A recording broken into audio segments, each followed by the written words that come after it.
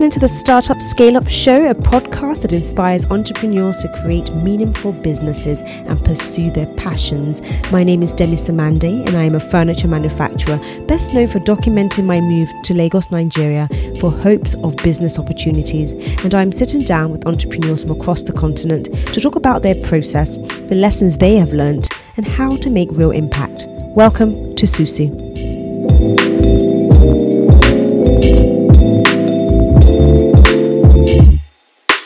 Joining me on today's episode is a newly appointed president of the Association of Advertising Agencies of Nigeria, AAAN, Steve Babaeko, an advertising and music executive, founder of X3M Ideas, a Lagos-based digital advertising agency that was listed in 2017 as one of Nigeria's fastest growing communication agencies. Steve is also the founder and CEO of X3M Music, a record label that has talent such as Nigerian singer-songwriter Simi. He was on the 2018 jury of the New York Advertising Festival, where he was a keynote speaker. He began his career in advertising back in 1995 with MC A Saatchi Saatchi, Prima Garnet, and 141 worldwide, garnishing an impressive 22 years of experience before he subsequently left in 2012 to set up X3M Ideas. Steve, welcome. Thank you so much for having me. Welcome to Susu Podcast. Thank Absolute you. pleasure. Thank you very much. Our new AAAN. Yeah. Fantastic. We've avoided the tongue twister. That was strictly for you, Ariola. Thank you. So yes, it's been about 2 weeks? About 2 weeks. About 2 weeks when the announcement was made. Yeah. We had a conversation. Well, I had the heads up, didn't I, really? Yeah, I knew it was going to happen. Yes. You did. I had the insight quite early. Yeah. So congratulations. Thank you very much. Super impressive. A long time coming. I think it's been a long journey for me, really. It's just a good place to finally sort of land with my 2 feet in. You know, just realizing how many of the iconic people in advertising who have occupied the same seats, people like Biodun Shobanjo, Mrs. Bola Thomas, Lulu Akumi, and so many, Enyo Digbo. I mean, to finally have to share the same spotlight with these huge iconic people, it's a privilege, really. Well, they definitely carried the torch, didn't they? And it's a great seat to sort of take over. Absolutely, I totally agree with you. And I don't think anybody would disagree with me that there's nobody else more deserving, particularly in these times where Nigeria advertising has really come a long way, hasn't it? It's come a huge way, and those names that you mentioned definitely did pay it forward. No, definitely, they opened the doors for the likes of us, And for me, about whether being deserving, being the person that's more deserving, I'm not sure. Don't be so modest now. That's up in the air for debate. But one thing I know, I realized that in 47 years of AAAN being in existence, this year was the first time we had our AGM online. So I tell everybody, you can now call me the digital president. No better title. Yeah. Fantastic. So since you've fallen into the role, what's been your first sort of first point of call? What's been the first things you guys had to sort of delve into as the new president? So many things, to be honest. You know how it is when you really want something so badly all your life, and then it finally happens. Are you numb? Yeah, were you numb? That's for a microsecond you're numb because you realize, okay, now I wanted it, now you have it, so what are you going to do with it? So those are the issues we're grappling with, but we moved on real quick.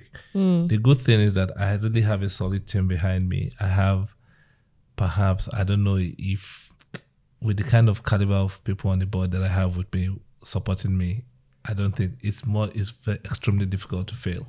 You're not going to fail. So those are the people who keep challenging us, who keep pushing the envelope and telling us, okay, this is what we should do. Yeah. And I really, really appreciate that. Oh, fantastic. Yeah. Congratulations Thank again. You very much. But before we go into Steve Babaeko's story, give us, I always like to start with the backstory, and I'm sure that everybody watching and listening also wants to understand the formula, the ingredients, the concoction that goes into creating. I like concoction. So do I. It's my new thing now. So the concoction that goes into creating the persona, the individual, the man. Tell us a little history about your upbringing. I know you've spoken about your childhood quite a fair bit, but I want you to go a little bit deeper for me, only because I'm special, of course. Okay, of course. Yeah, give me a little backstory. You know, what was it like growing up for Steve? For me, it's a little mixture of bitter and sweet. You know, I mean, sweet because I'm first of 6 children. Oh wow! My dad, my lovely dad, David Adeyemi Babaeko, late now. My dad passed in 1990, as I was just about to enter college or uni. And then my mom, thankfully, is still alive, Christina Funke Babaeko. But I think I was just 10 years old. I'm writing my memoirs now. Oh, you are? Yeah, that's interesting. I'm almost done with it now. We're in the edit stage. So I think I was 10 years old, about 10 years old, when I realized that we're poor. It just hit me. I was about 10 years old when... What happened? Then I just realized then I couldn't afford most of the things that some of my friends could afford, and my trousers were torn, and I had no shoes, and I had, even though a president of this country once claimed he had no shoes, for not wanting to measure shoes with the guy, yeah. So it just occurred to me then that we were poor, and then I really didn't know what to make of it. But I kept on though, because my dad now tried to juggle career. He was one guy who was really fiercely pushy about to make life better for his family. He really fought for his family till the very end, So he jumped from being a teacher, enrolled to be an army officer just almost immediately after the Civil War. So we were in Owerri for a bit. I lived in one of those army batches along Olu Road, so that was my childhood. And then I had to go back to Kaduna, then came back to my town in Kaba in Kogi State, and he struggled to the very end to just make ends meet, but things just didn't. He was one of those guys who tried everything, and things just didn't, the stars just didn't align for him. So I learned a lot from him, just how to keep fighting for your family, until now. Everybody in my family knows I'll fight till the end. Fight to the end. Yeah. Wow. So 10 years old. Yeah. I'm thinking about that, and I'm just wondering what sort of state of mind would you have been in at 10 years old? Would you say it was traumatic, the realization that you were poor? Not really. I just knew, okay, this is what it is. Yes. It was what it was then, and I knew, okay, how do you accept these things? Growing up 11, 12, 14, 15, I think by 16, I finally realized that, look, you know what? I had 2 choices to make. Stay in this situation where I already know not much is going to happen. My dad and my mom, they love me with all their lives and everything, but there's very little they could do to change my life, basically, or just pick my bag and go out there and take a shot. At 16 years old. Not old. knowing what's going to happen to me, but just go out there and give myself another shot at life. I chose the latter. I picked up my bag and I left home. So where did you go at 16? I was in Kaduna. I was just on the streets of Kaduna. So, even though I'm from Kogi State, I'm a proud Kogi citizen. I'm from Kaba in Kogi State, but I have to say the state of Kaduna raised me. I grew up on those streets. I got to understand what it means to make a decent living. And even at 16, I realized that drugs, crime were not just going to be part of my story. You already had an identity that you wanted to go with. I wanted my story to be about just hope and overcoming adversity. And I realized that education will be a crucial part of my story. So I just worked to raise money to go to school. By yourself? By myself. So you put yourself through school? Inshallah. Wow.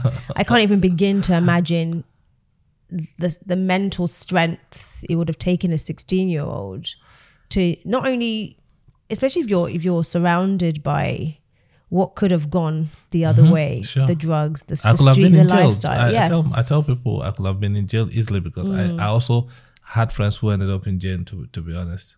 Yes. So it was the mixed bag of all kinds of people. But I was determined because I realized, I used to tell myself, at 16 years old, I go for a long stroll I used to stay 15 Bagarua Road, Costin Quarters. That was our house, where I was courting with God knows who. Yeah. And then I would take a stroll, then I'll go to like Meduguri Road and Kigo Road. For anybody who's familiar with Kaduna will understand that that's a bit of a distance. So I'll take such long walks in the evening. And I used to imagine myself telling my siblings to say, you know what, guys, education is good. You guys have to get educated. And I used to imagine their response. Maybe I will imagine myself, I'm already 40 years old, telling them this. And they ask me, how do you know education is good?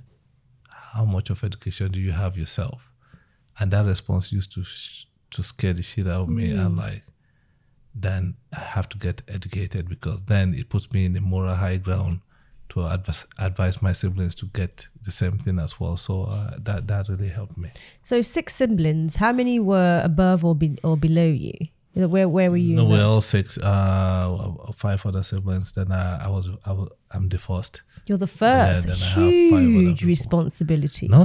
Everybody who got any kind of education in my family, I paid for it. I'm really proud to say that. Yeah. Oh wow. Because I started fighting for the family since I was like 16, since 17. You were 16. Yeah. So what's the first sort of jobs you were doing in order to support yourself and put yourself through school? Yes. A gentleman engineer, Raphael Drouaye, who grew up with my grandfather. You see, he was so stubborn when he was young. He's 75 years old in a few months now. He grew up with my grandfather, and his father was friends with my grandfather. So because he was so stubborn, they took him to my grandfather's stay. So my grandfather actually raised him for a bit. After then, he got a job as the chief engineer for Doba Hotel in Kaduna. He was the one I was staying, who was my mentor. And he was the first person to recognize the talent that I had in writing. So I would just go there in Doba Hotel and I would do some writings for him. And that's how... So that fancy writing, or what sort of writing? Just very creative? Not even creative, communication, like business letters, correspondence to his GM. He was the chief engineer. No way. And then the GM of the hotel, they saw the kind of memos he wrote coming from his office. They used to call him Engineer Mechurinchi. So means the engineer that writes good English. So when the GM wants to write to his own MD at Aliwa Hotel's headquarters, they brought it to my uncle to write, and I was the one doing all the drafting then. That's the kind of job I did. But apart from that, I would do washing of his car, take the kids on lessons, and any kind of odd jobs that came along, Yeah. And that was what I did for so many years to raise money. And for that, he paid me. He was magnanimous enough to pay me enough money for me to pay for my education. That's very, very fascinating. Yeah. And I never would have imagined that was necessarily the story, because I know that I did hear the story. You grew up relatively poor. At least you thought you grew up very relatively poor. But I think it definitely does say a lot about character of a young child. To be that steadfast, to be really focused like that. I'm happy for the grace to just stay the course and just realize that, all of the short-term gains that most people want now are probably going to be a road to nowhere or a road to disaster that's going to end up in tears, but just be able to identify that, look, if you stay the course, it's going to be the hard road to travel, but you might be able to smile for longer, because if I have any kind of criminal activity hanging on my neck, maybe way back from Kaduna now, you don't know how it can come to bite you in the behind today. And it does happen a lot of times, when you think you've escaped from all of the crimes you did in your past, and they come to catch up with you.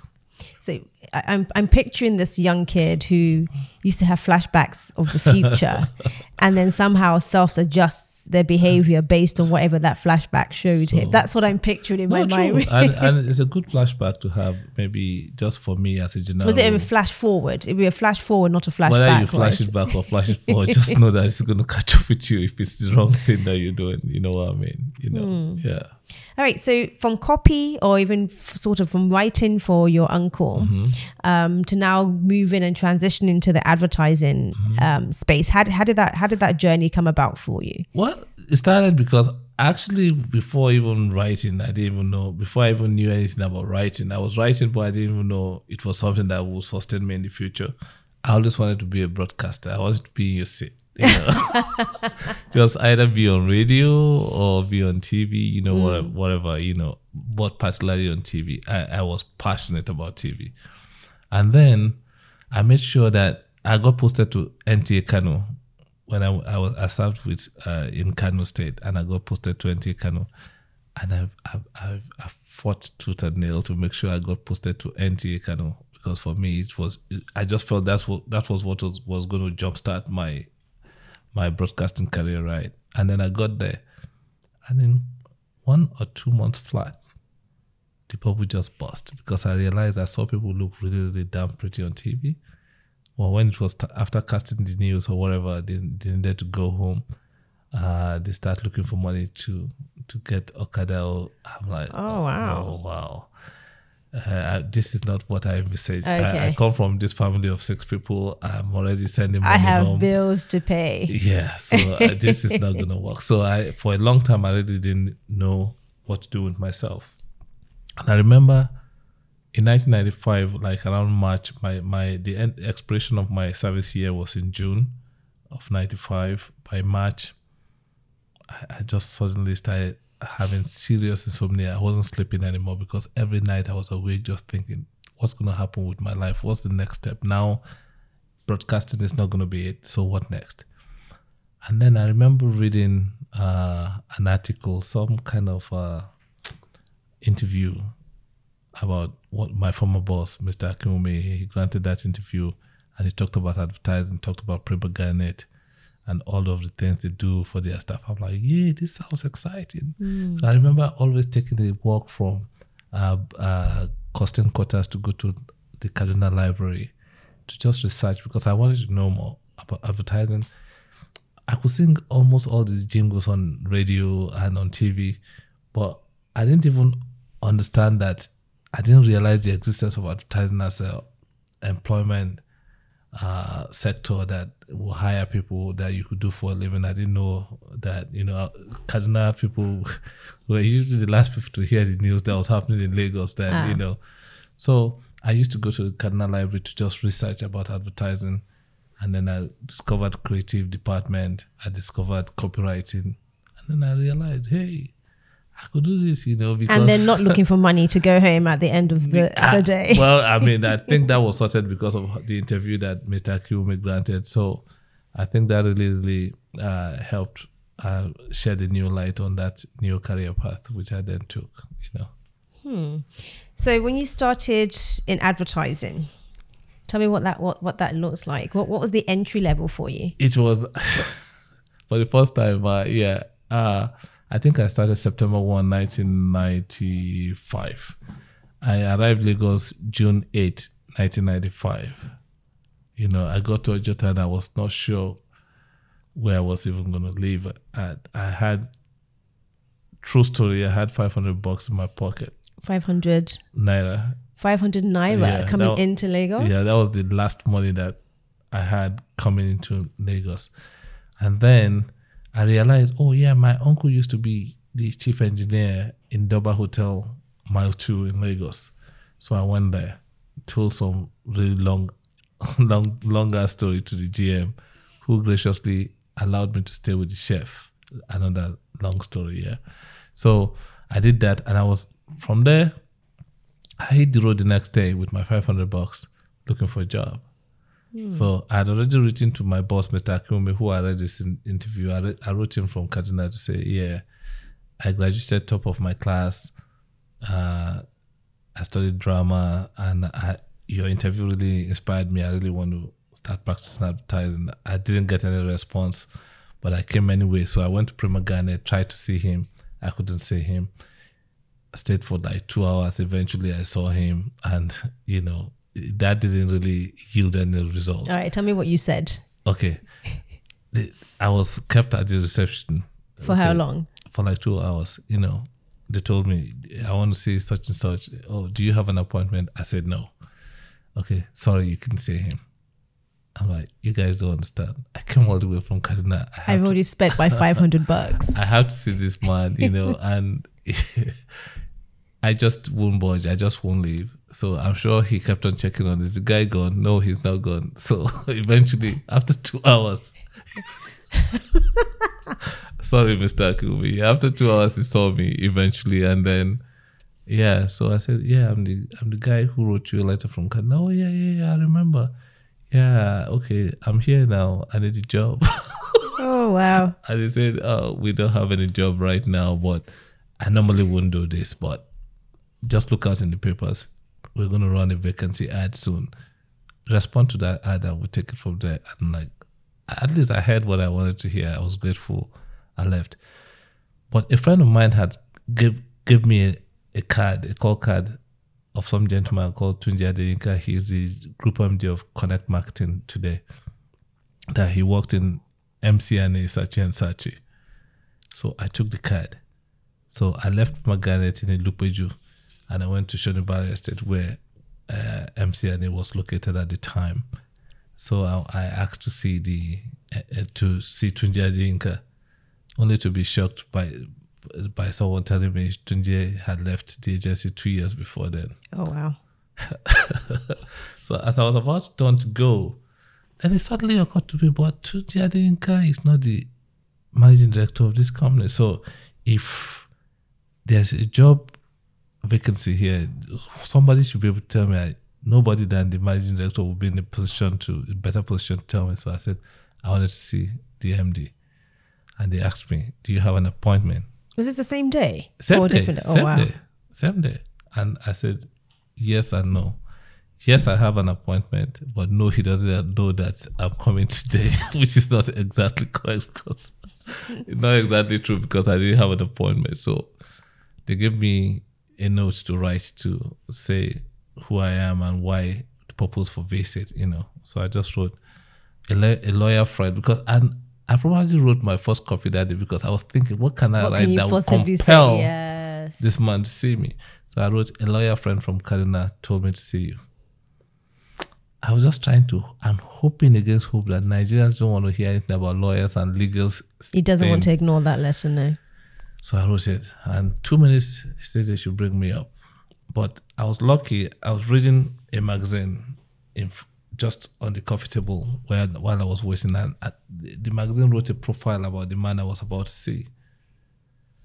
And I was consuming those information so fast. I was reading, and I saw that he worked in Sona Dairies. He worked in a couple of places before taking up the current job he had at the time. So when I got in, and as the door opened, the first thing he said to me, young man, what's all this lawyer business? I'm like, sorry, sir. He said, what's the name of your friend? I told him one random name. And I said, well, he did tell me, in fairness to him, that you may not remember him because he knew you when you used to work in Sona Dairies. Oh my God, I can't. And the guy said, he called the name like a few times, called the name. I said, I don't remember. Yeah. I said, he said so, that you may not remember him. But he did say one other thing, though, that if there's one man in this town that can give me a job. Oh, wow. That is you. Now, guys, that's how you get a job. And the guy said, sit down. And I sat down and we started talking about everything from politics to sports to anything. Yeah. And 5 minutes into the conversation, he picked up his phone and called the receptionist. I don't want to take any call. I don't want to see anybody until I'm done with this gentleman. And then we talked and he asked me questions. How old was this gentleman at the time? Was he considerably older than you? No. Well, Victor Johnson was probably around almost 80 now. He would probably be around late 50s then, 58 or 60 then. Wow. So he was a mature gentleman. Older. I was like maybe 24. Then you definitely impressed him then, didn't you? Yeah, I did. So I mean, we had nice conversation, and he was really, really generous and pleasant. So when I was done, and he said, "Where do you stay?" I told him I was staying in Scotland with the chef in the hotel. Wow, what money do you have? I don't have any money, but I know I'm going to get by. And then he picked up his briefcase, opened it, and gave me maybe 5,000 naira or 2,000 naira. I can't really remember. Brand new crispy note. Brand new. And I said, did your heart fluster? I wanted to die, because I mean that was like that's a lot of money. That's like winning the jackpot for me at the time. So he said, "Take it." I'm like, "I'm sorry, sir, I can't possibly take this." Are you crazy? Am I not old enough to be your dad? Take it. So he gave it to me. And then he said they didn't have any job. And I'm like, I don't even want a job. I just want a test. I know I can do this job. Just give me a test. Wow. And then he said, no job. So I took the money. I was about to head out. Got to the door, and he called me. I looked back and he said, "Come back next Thursday. We'll give you a test. If you're as good as you say you are, we'll give you a job." Wow. I came, did the test, and the rest, like they say, 1995 to now. How many years is that? almost 25 years ago. Wow. Yeah. Wow. The rest is history. What a story. Yeah, but I'm forever grateful to Mr. Victor Johnson. He gave me a lifeline. I'll never forget it. He's still alive today. I love him. January 6th, every year is his birthday, and even if I'm in the moon, I'll call him.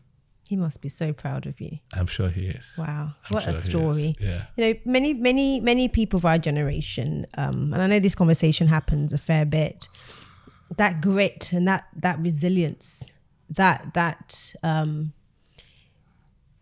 willingness to do whatever it took in the most honest way possible, to just do whatever it takes to prove yourself. You have to. I mean, even today, nobody really wants to do that. Even today, I know people who are even 100 million times more successful than I am, who I still see them putting so much work, and I know in their hearts they don't have to prove themselves to anybody, but they're proving themselves to themselves.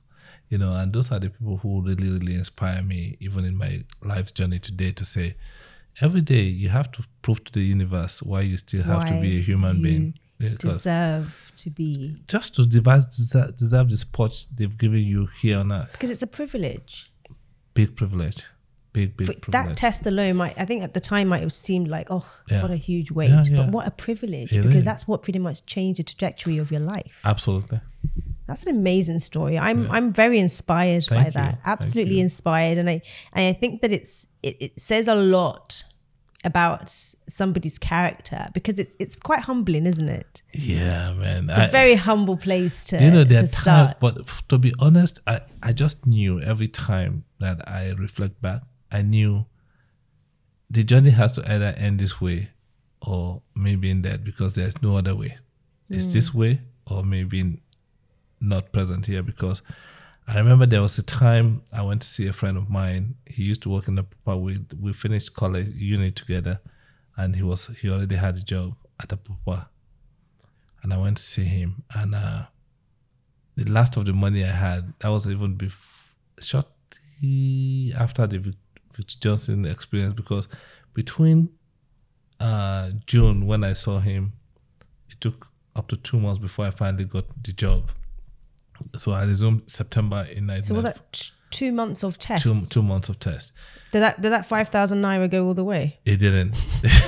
Did it give you more? I splurged a little bit, and I tried to just eat better than I was eating before I knew the money was gone. So in between that period, I had to go see my friend in Apapa with the last box that I had. And I got there, and they said he had just gone out. So I assumed he will be back soon. So I waited. I chose to wait. 1995 is not exactly 2020 where you had cell phone and you could reach anybody. Yeah, there was a lot of waiting going on. Nobody could reach him, you know.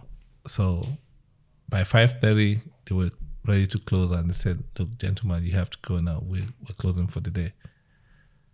I didn't have any money to go back to Malta where I came from. So I had two choices. Either to go approach his colleagues and say, "Sorry, I have no money," or tell them some cock and book story about how I lost my wallet getting there. or just hit the road and start walking back to mile 2. I'm trying to visualize that what sort From of distance. Papa, it's I mean, And it's, Papa mile 2. Mile 2 is that place where the traffic never moves. Right? yeah, exactly. That's still why I hate to go there still today. So I chose the long way home. I just started walking, and I just kept asking for direction. But I remember getting to a certain place between Apapa and mile 2, and in that place there was a little place where they excavate sand from the lagoon there, and I said to myself, oh, I saw some people hauling sand.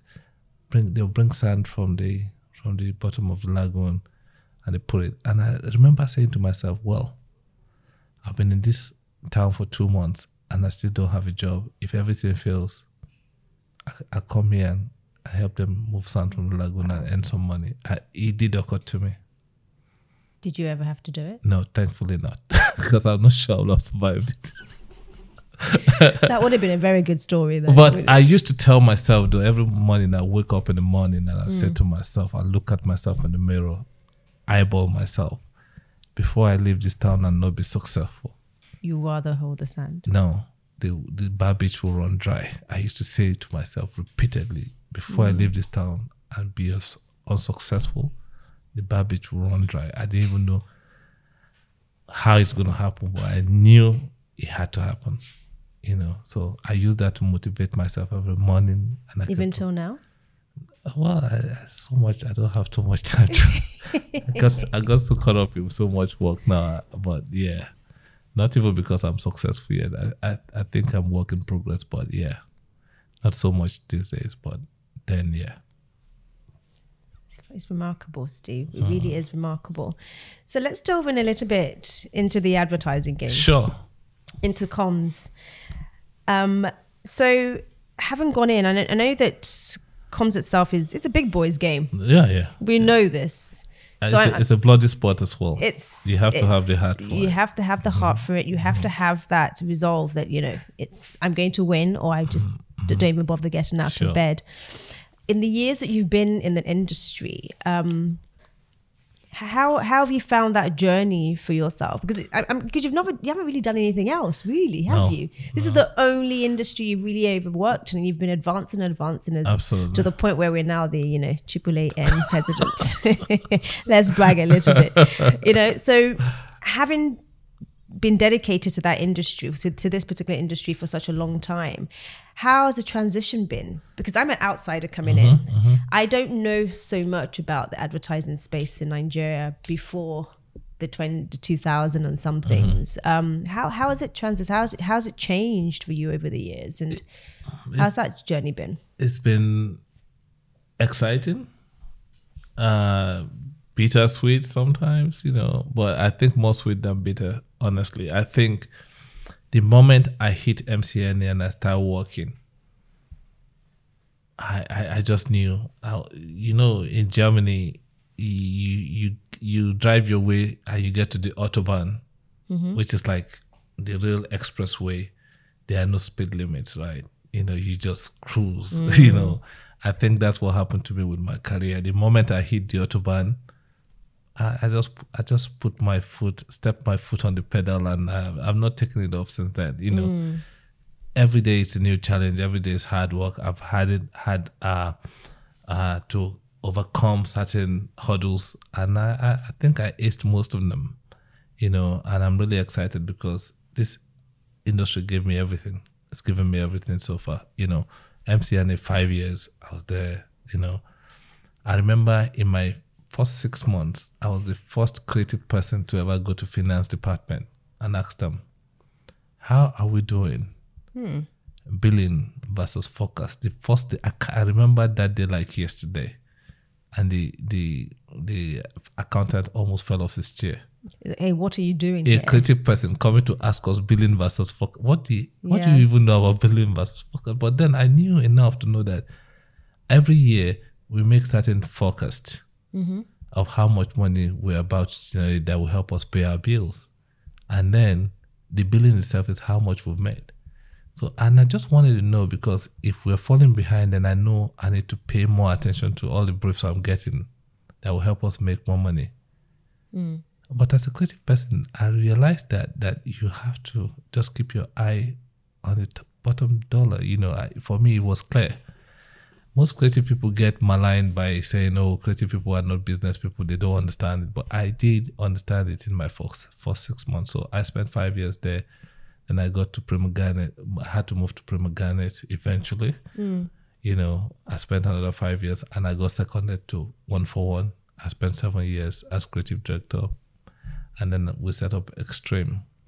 So it's been, I've had to pass all of the tests to get here, but for whatever I've done, I'm really ever grateful to the advertising industry for forging my mental resilience, my attitude, my drive, my eagerness, my passion for this profession. It's with all of the problems you see coming into this game, I'm grateful. Really, that's all I can say. I really will say I'm grateful, and we've done a lot, worked on a lot of campaigns, built lots of brands, but in all, yeah, so you've held on. I held on. You see, you held on, and I think that's where the critical part of it. Not many people can hold on.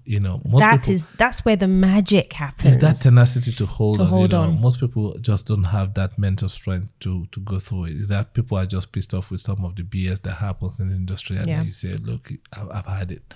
But at the end of the day, if you hold on and you're able to persevere, I think the prize is, the payout is good. It's worth it. Because 5 years, we hire people all the time, and I see CVs, and one of the deterrents for me when I read a CV is 1 year here and 1 year there, 6 months there. That already tells me that you're not willing to hold on, and you're not necessarily in it for the industry. Probably just, and people hop from industry to industry, but I think there is something to be said about people who do hold on.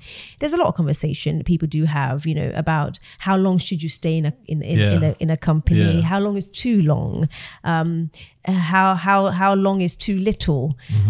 But I think if you're really horned in on a particular industry, you want to see it through the long haul, holding on is very critical, because I can imagine from Saatchi to Saatchi and then Prima Garnet, the lessons that you would have learned through the BS. A lot of lessons. Because there's also a lot of BS. Of course. The lessons you would have learned through the BS would have been just mind-blowing in terms of changing. I don't know, there's something critical that happens at every step of the way that is that the wisdom is deeper. You're right. Yeah, so the insight is deeper. You're so right. And I tell people, especially in the same industry, one thing that I realized very early in my career is that as far as it's the same industry, it's different toilet, same crap. Okay. Yes. You just have to make up your mind. Which toilet do I want to take the crap? Okay. So nothing is good. You're just going to be trading problems. So you leave agency A because they have one issue. You go to agency B. Maybe they don't have that issue that chased you away from agency A. They have 3 other challenges that you didn't have in agency A. Yeah. Now, you don't have to deal with the challenges you had in agency A and agency B, but here it comes the 3-headed monster in agency B that you didn't see in agency A. So you're going to leave agency B and go to agency C. There are 5 new challenges that are waiting for you that are different from the ones you've seen from agency A and agency B. So you're just going to keep running and chasing shadows all your life. So all intents and purposes, I think I probably worked in 3 agencies in my 25 years advertising career till today. Then I had colleagues who belonged to the same class of 95 when I started my career, who before I did my first 2 or 3 years in MC A had jumped to 10 agencies. Yes. No kidding. But now, if I sit back and look back, I really don't see those guys anymore. Because you burn out. They've disappeared, but we're still here because we persevered and we learned our lessons. But did you make that decision very early on that you were going to just put up and shut up and just keep going until you have that breakthrough? Did you make up your mind very early to do that? I did.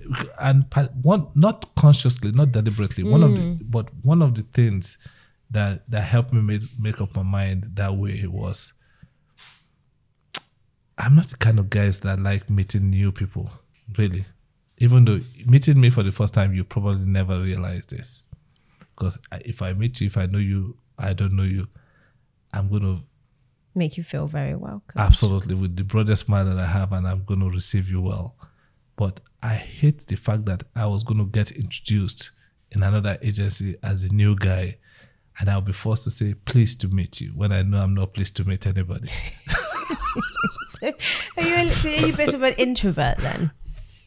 Most people still won't believe it, but honestly, I'm introverted and I'm very shy. Oh, wow. But most people would never believe it. They'll say. But then he works in advertising. Well, yeah. So I've learned to do all the window dressing that will make me look like... You're a functional introvert. Yeah. Oh, fabulous. So we know that human resource is a massive problem in this environment. And we've been having this conversation everywhere. Everybody from industry to industry, everybody's having this conversation. Sure. Where is the talent? How can we not only grab the talent, how can we hold on to the talent? How can we find the guys who are willing to hold on through the BS and just make sure that we're plowing at this thing. We're plowing and we're improving all the time, and we're willing to put in the work that is required to have that breakthrough across industries. You know, in terms of comms, how have you guys found that that challenge to be, and how is the industry possibly changing over the years to maybe improve it or somehow change it? How is that happening on your end? It's a big challenge across maybe any sector you look at in Nigeria. You know, because limited, back in days, people used to say, "Oh, Nigeria has employment crisis," but a gentleman, I can't really remember his name now, said, look, the problem is not that Nigerians have employment crisis. The problem is that we have lots of Nigerians that are unemployable. They may have gone to school, they may have gotten the necessary certification. It still does not make them employable. And it's true. So what is it do you think that is making them very, or should I say, what's making us so unemployable? Because the educational system has crashed. We've not done much to solve the educational crisis we have. We have about over 10 million out-of-school children in this country, which statistics shows to be the highest in the world, even against numbers like India or China that have like over 1 billion in population. So that's just chaos. So we have an idiot bomb ticking at the moment where people are out of school and they're not equipped for tomorrow. Tomorrow is going to come. A new set of entrepreneurs will have to hire people. Some of those people are going to fall through the cracks and you have to hire them. Or you have to at least attempt to interview to hire them. And then you realize that the problem is not that people are not we have an unemployment. The problem is that majority of our people are unemployable. If you look at the statistics and see how much money countries like Ghana and Benin Republic make from Nigerians just going out there to seek education and certification, it's mind-blowing. Because I would have thought the educational system here is, I see a lot of very intelligent Nigerians. When people, and that is not to say there are still not a lot of brilliant Nigerians in Nigeria. Of course, I think naturally we're blessed. We have lots of really brilliant minds here. But we can't rely on just talent. We have to. Talent is not enough. Yes. We still have to like hone those talents and just the infrastructure to hone our talents and make them come to the best of that they possibly can be. It's just what's lacking here. So if the educational system is not functional, half of the time they're on strike.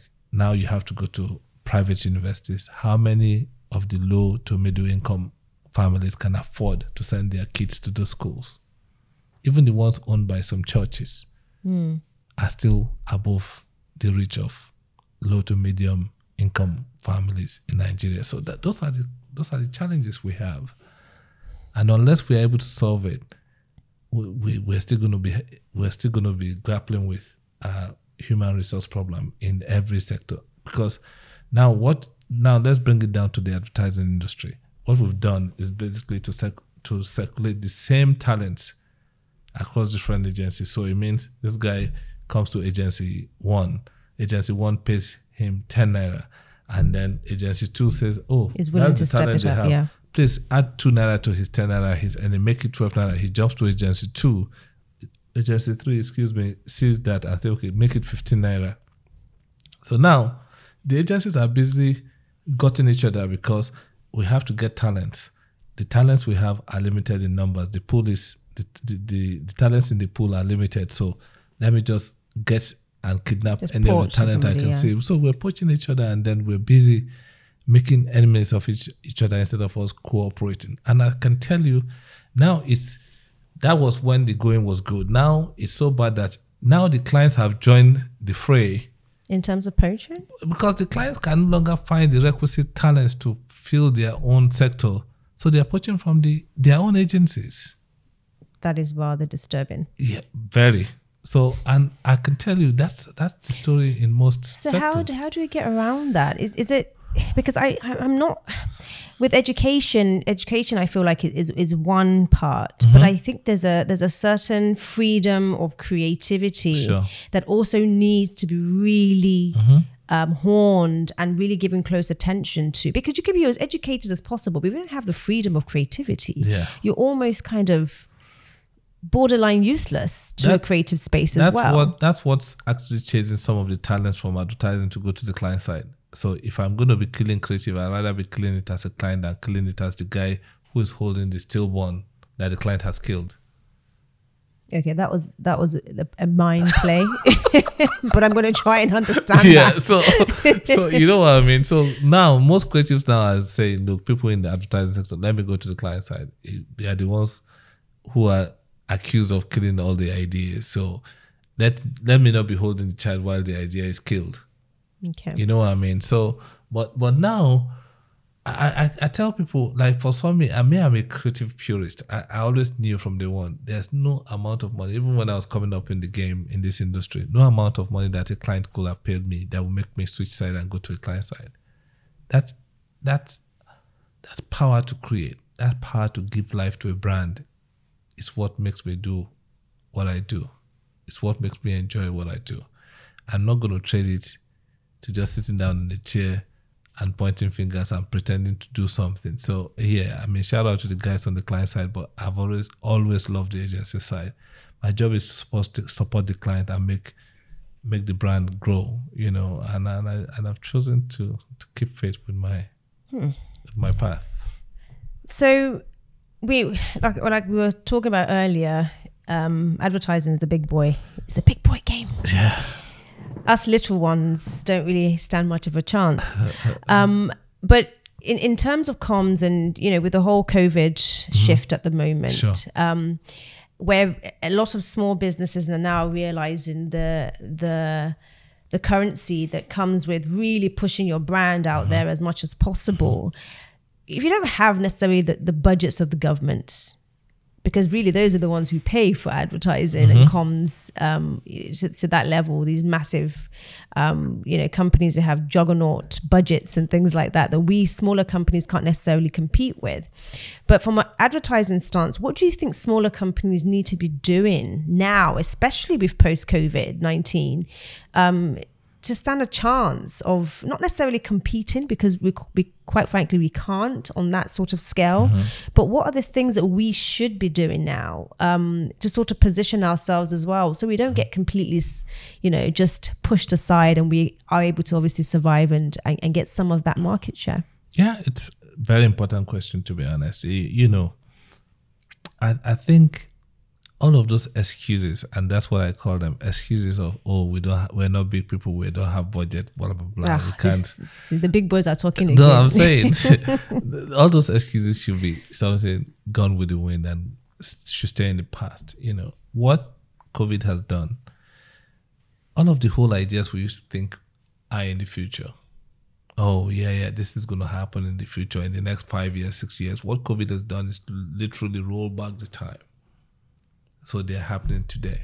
We're forced if this was not important for us to use all these your high-tech gadgets that you're using for your podcast, we try at Susu. We'll probably be doing this online somewhere and just chatting with you there. I've done a couple of days now just remotely, That's what's happening today. That's the reality of our world. So what we must do, and there's a movie I can't really remember, it has Leonardo DiCaprio in it, this sci-fi. Yeah. My mind went straight to Titanic. No, that's it's hardly sci-fi. Yeah, exactly. So there's the line in the movie that says, an idea, when it grips hold of your mind, it expands your mind, and your mind never goes back to being the same. There are certain things that COVID has forced upon us today. We'll never go back to being, our world will never go back to being what it used to be. This is the time for small, medium-scale businesses to seize the opportunity. There's so much opportunity within that digital space, to really, for us to focus on and develop and build our brands. Like I told you, your furniture company, for instance, the first time I had an encounter, nobody told me about it. I saw it on Instagram. I'm like, well, okay, they do this thing, let me call them. And since then, I can swear to you, don't have one single furniture that was not made out of your company till today. Ooh, I'm so happy to hear that. Did you guys all hear that? Steve is a fan of Majors. That's what I'm saying. So more people should.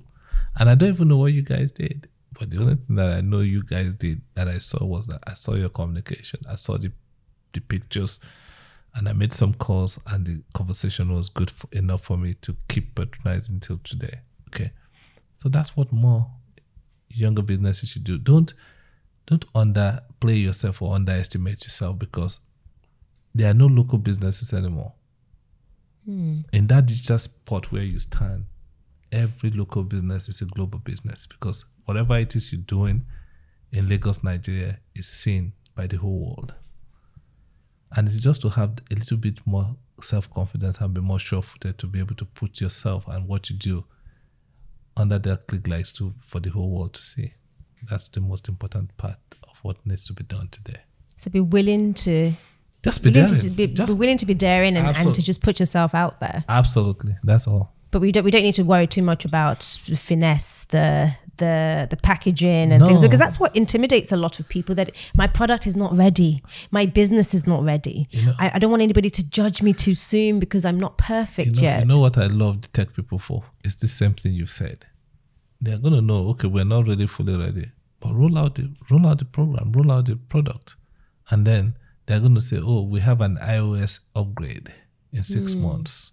And another 6 months, there's another upgrade to fix bugs and whatever. All of those things that you guys were complaining about in 6 months, 6 months ago, we've improved the product to fix it now. But sometimes people just are so intimidated to think, oh, I want my room to be built on the first day. It's not going to happen.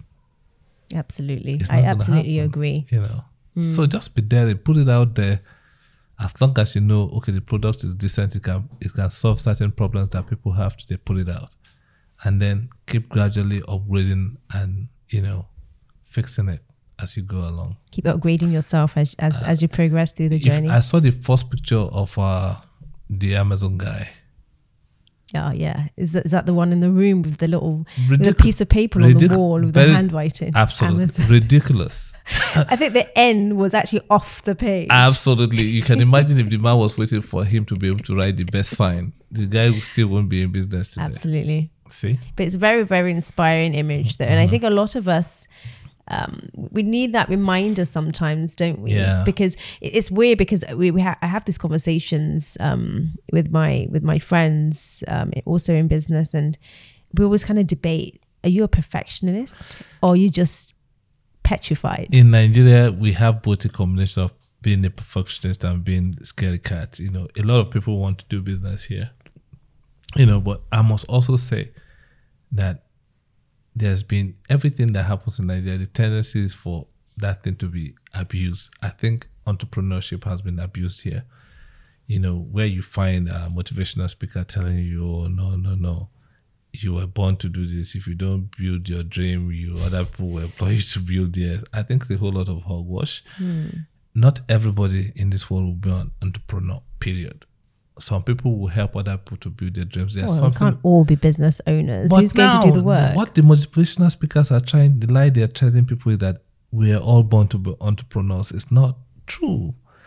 There's something called entrepreneurship, where you can have a stake in a company like either yours or mine, and then do so work and be so exceptional and be so dependable and reliable that you have a stake in the business, you have shares in the company. Many people have gone on to do that. You are an entrepreneur. You see, and I want us to pay focus. Let's not look at people who don't own their business as if they're deformed or they have some form. There's a lot of shaming going on. If you don't own a business, you're not doing anything worthwhile. It's so ridiculous. It's not right. I mean, you have the capital city of capitalism itself, maybe in America or in Europe. A lot of people don't even own their businesses. They work in businesses and help those businesses to get along. So I think this is the time to just do that reality check and understand that if you choose to own your own business, it's fantastic. Nothing wrong with that. But if you also choose to work for a company knowing your own capacity and know that you really can run a business and build that dream to the point where you become part of a stakeholder in that business, is also good enough. It's good fantastic. Enough. It's awesome. Nothing wrong with that. Let nobody fool you and railroad you into thinking, oh, we are all born to do this, you can do this. And if you don't do it, you failed somehow. I think that needs to change, though. I think that needs to change. We were having a conversation in the previous episodes where we were talking about, are you made for entrepreneurship or are you made for the 9 to 5? If you're made for the 9 to 5, do the 9 to 5 up with 120%. There's absolutely no shame in that. It's awesome. Do it. But if you also are driven and you have that entrepreneurship blood in you, by all means, go out there and conquer. And don't let being the fear of perfection absolutely make you so scared you don't actually do anything about it at all. So you just have to just spread your wings and fly. Fantastic. Yeah. So what's the future for X3M Idea with our new normal? This is the new normal.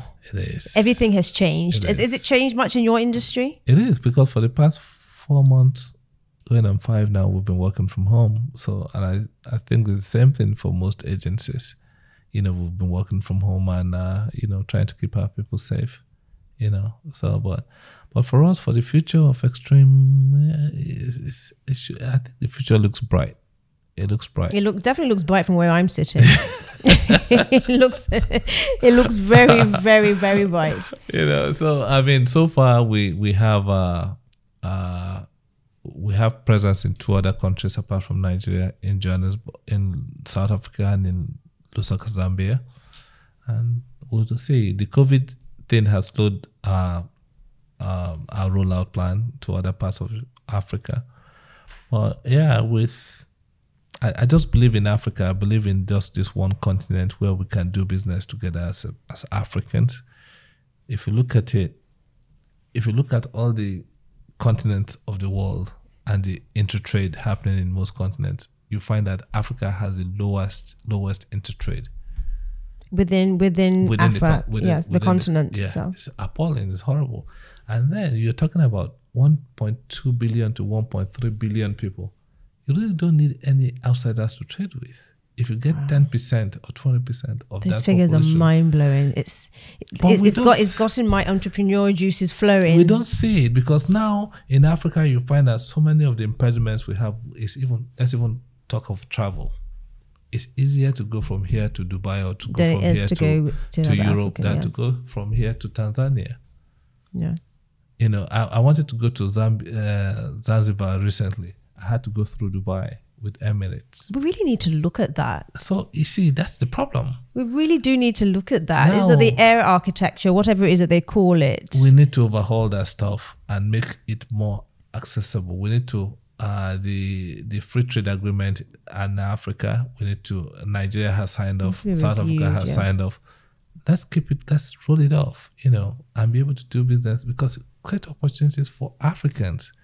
it's so horrible here that we have a system where with all of the looting of our economy happening in politics and in governance. I'm not even speaking to any particular government specifically. That from all of the track records we've had, not necessarily Nigeria, across the continent, governments steal money, and you take that money to go and develop Europe and America because you put this money there, and you leave our people impoverished. All this needs to stop, because all of the money we get should be to develop the motherland where we can create opportunities for our brothers and sisters and lift each other up. And Nigeria recently became like the poverty capital of the world, where you have the largest preponderance of poor people in the world. That's really worrying. And we see it everywhere. It's all around us every day. I just feel that, look, for me, I'm Pan-African in my view. I don't care where you come from. All of this argument and debate about who has the best jollof, I'll leave it to the other guys. Well, I think everybody has their days. Yeah, so I just want to be able to do business and create opportunity for my fellow Africans. And if I'm able to do that, I'm a happy man. I think that would be a wonderful future that I would love to see for all of us within Africa. Because while we're creating the debate about, my jollof is better than yours, Heinz goes to make a jollof package, and they're making money off our arguments. That has actually happened, isn't it? It has happened. I think I've seen a jollof Indomie too. Oh, definitely. Well, I can even spare Indomie because those ones are based in Africa. But I mean, what do we say for Heinz? It's quite disturbing. Very. Very, very disturbing. So we definitely need more innovation. We need more focus. Absolutely. We need more love amongst Africa, and not just a case of Ghana versus Nigeria or whatever. Africa is Africa. The continent is a continent. Those arguments are for absolute waste of time. Waste of time, waste of energy, really. So if somebody's a young spirit who sees something in themselves as relatively close to the story that you've described today and your humble beginnings, and they just have this raging passion to just do something, not quite sure what they want to do, but they're listening in, young person, young at heart, young in spirit. What would be the advice that you would give them?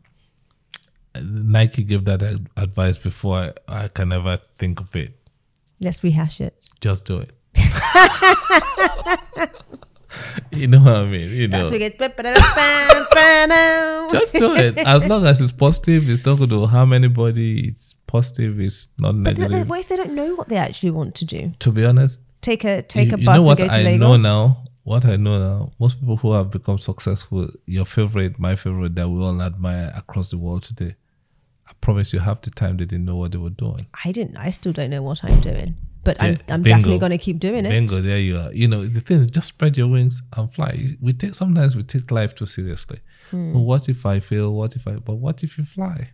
And most of the guys who we see in the stratosphere flying today is because they just spread their wings. And they took a risk, right? Take it.